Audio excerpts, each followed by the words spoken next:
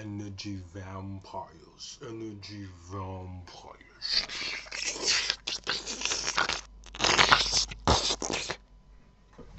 Check it out. So, part two, guys. Where was I going? Yep. So there's probably about, the way I look at it is there's 36 different types of personalities. There's not much we can do to change it. Okay. I was speaking to this one woman. She was talking quite fast. I felt drained as she's talking. I'm trying to listen. She's going so fast that my brain, because I'll admit it. I say how it is. I'm a slow person. Okay. Before I get into that, because this is important as well, because I was going to do a separate video on this, is that I believe that with the 36 different types of personalities, that's how you're able to get FBI people profiling people.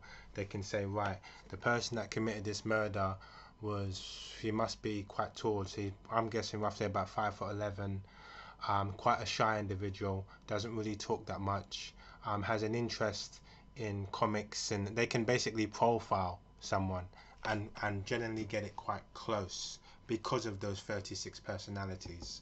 And it is very close because to a certain degree we are all predictable. All of us are predictable. Okay. Especially in regards to child trauma. If you traumatize a certain child, they're most likely to be a certain way when they get to a certain age. If they haven't overcome it, like I have someone in my family now, if that person hasn't overcome that child trauma by a certain age, they're likely to be a certain way, and it's not going to be their fault. They're not to blame for that. It's something that's happened that's caused them to be. They could be, for example, like a negative Scorpio or whatever, and they're likely, you can predict how they're going to be at a certain age and what they're likely to do and this and that, and sometimes even where they're going to end up, which is sad. So I don't want to go into that, but yeah, there's personalities that we can't avoid. Therefore, I'm not too harsh on people. I don't say to the person, you're this way and my personality is above yours or this or that. That's not how I look at it. Sometimes it's just a mismatch. With this particular woman, she was a really nice person, but the energy levels, I just felt draining. When I was trying to listen to her talk, I just felt really drained. I was like, I'm listening to her talk, and then she's thrown in there complex words as well. I'd like to think I was articulate. I'd like to think I was well spoken, but she was very complex in her words, using words I've never really heard before, and it was just a struggle to kind of keep up and follow what she was saying. I'm more of a mellow guy, so but it always amazes me when you get someone, you might get two quiet, whether they're two quiet people together, that hardly talk, but very affectionate, or whether they're two people that speak at 100 words per second, whether it's some real tall guy with a really short woman. I'm always fascinated by coupling, whether it be mismatch coupling or perfect coupling. I went to bowling alley the other day. There was a really attractive, handsome guy, and he had a model looking white girl with him. Yeah, it was interesting. And they generally both look really attractive, and they're going to stand out. They'll definitely stand out. Will it be as bad as someone in, two ugly people in the couple? Probably will be, because if there's two ugly people, no one's going to pay too much attention. But they will with the two handsome looking couple. But I'm always fascinated by coupling. But getting back to energy levels and how you can be drained, I think that sometimes if you're in the wrong partnership, because sometimes relationships aren't just having sex, it's not just strictly sexual relationships or intimate relationships. When you go to work, you form relationships. Family relationships. You can even have a relationship with your pets and whatever. There's all different kinds of relationships. It doesn't always, people think relationship, it must mean sex, must mean I'm kissing them and all that. It doesn't. There's many different, any kind of, I would say, any kind of partnership you have with someone on a daily basis or even weekly basis, or have had, is going to be some kind of relationship, okay? But where the whole energy comes into it is when one person tends to drain the other person, okay? Not to mention there's certain characteristics, because we've gone into personalities, so there's certain characteristics to watch out for. Things like sadist. What is a sadist? There's a lot of people out there, like I said many a times, with mental health that believe that you need to be locked up in order to suffer from mental health. You don't. A sadist is generally someone that enjoys seeing people sad. And for us that believe that you have to be locked up in an institution in order to be suffer from mental health, when these people walk into rooms, we won't even realize it. When they're walking into a room and everyone's having a very good time and they walk around and they say some sort of crude joke, we're not equipped, because we don't know about mental health. We haven't studied anything like that. So we just take it as, oh, he's being a bit of an idiot. Is he being a bit of an idiot? Or is he a sadist? Or is she a sadist? Because women are like that too. Maybe they're not getting enough attention or this or that, so they want to start something to kind of just, if I'm not getting it, no one's getting it, kind of thing, Sadist. 100% energy vampires. A narcissist, although with narcissists, generally, if people are agreeing with most things they're saying, if people don't see themselves as that high in the room, that i.e. the alpha male, if they're going along with the narcissist's demands, then generally you don't always get a negative narcissist. So you don't generally always get in them draining people's energies. But there will be one point, generally in life, that like there's going to be someone that challenges them, or someone that doesn't want them to be the alpha male, or doesn't see them as an alpha male, and say, what are you talking about? And that's when the true colors shine. So a narcissist would be one of them. Obviously there's things like a sociopath, psychopath. Energy vampires, your typical common one would be a bully, which has a trait of the previous 4 things that I mentioned, characteristics, or mental health, whichever way you want to use to describe it. So bullies are energy vampires. I don't want to be harsh here, but I have to put it out there. I've come across a lot of women that are energy vampires. And what I mean by that is, you might see them in the street. You might be chatting them up. So you say, wow, girl, you look nice, man. She says, do I? You say, yeah, you do. Damn, you look good. Wow. So what's your name? Why should I tell you my name? And you say, you don't need to tell me your name, and this and that. And basically you're chatting her up. But whereas you think you may be getting somewhere with this woman I find that women generally have their eyes on specific guys, and then the rest of them are who they kind of steal energy from.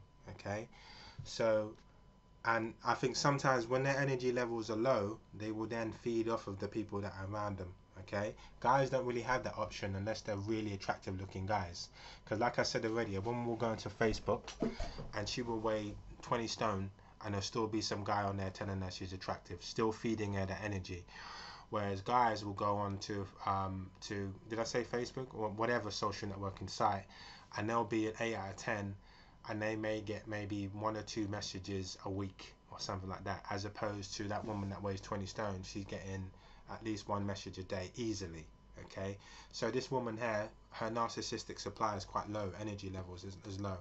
So what she does is she then maybe goes out there, and when guys are chatting up, she sits back and she's taking that energy now, that positive energy. So the guy's saying to her, yeah, man, so why don't you give me a number? She says, you got to try harder than that. Why am I just going to give you my number? And she's being negative to the guy as well. So not only is she stealing energy from him, but she's being negative to him as well.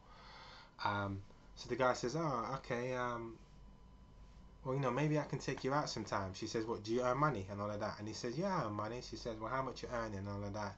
And maybe he goes into how much he's earning and this and that. Maybe she does take his number. Maybe she takes his number because he's going to take her out someplace and make money from him. But she has no real intentions of being with this guy. He's just someone that basically gives her that positive feelings. He's just someone that fills up.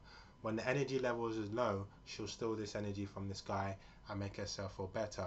And then there's other women out there that will just sit back and listen to a guy say, come better looks than that. And they'll say, oh, you look really beautiful, you look really nice. Do I? What else?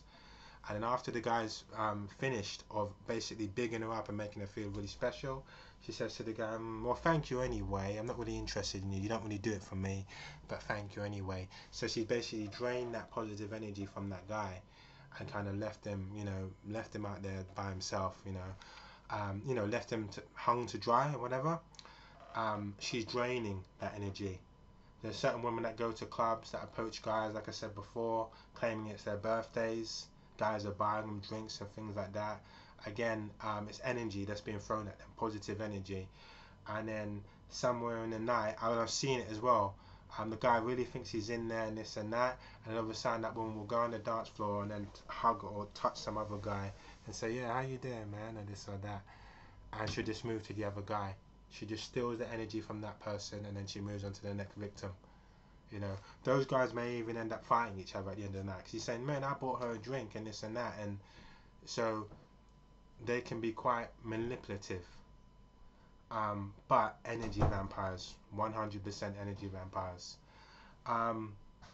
But I don't know, I don't want to strictly dog women because that wouldn't be fair. That wouldn't be a fair assessment. But I would definitely say most of the narcissists and the sadists and all those kind of people I've met have mainly been men. Okay. Things like stalking people is something that drains someone. If you've got someone continuously stalking, that can be draining. Okay. Men are more likely to stalk than women, because obviously women, if a woman's stalking you and you can't defend yourself as a man, although these things do happen, I'm not putting anyone down, that man needs to step up. He needs to step up to the plate a little and grow a pair, because I'm not allowing a woman to stalk me. You know what I mean? I suppose I have family always around me, so I can't afford to allow that woman to impact my family as well.